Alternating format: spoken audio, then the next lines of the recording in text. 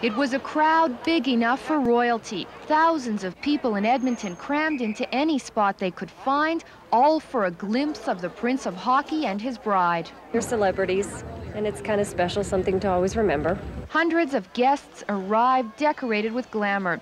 For a city that loves its hockey, the all-star guest list was a screaming success. Gordie Howe, Paul Coffey, and the NHL president got so much attention, the crowd almost missed the groom.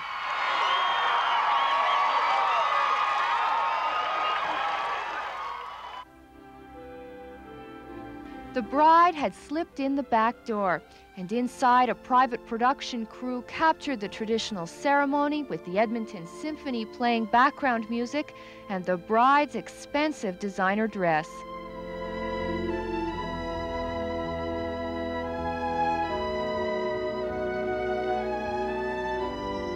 For the crowd outside, the first glimpse of the married couple brought more cheers than any of Gretzky's famous goals.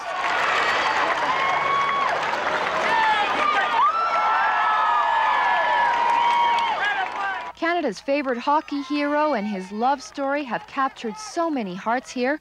Well-wishers lined almost every inch of the route to the wedding reception.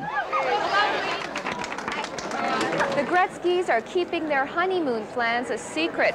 After a very public wedding, they are looking forward to a very private honeymoon. Susan Bonner, CBC News, Edmonton.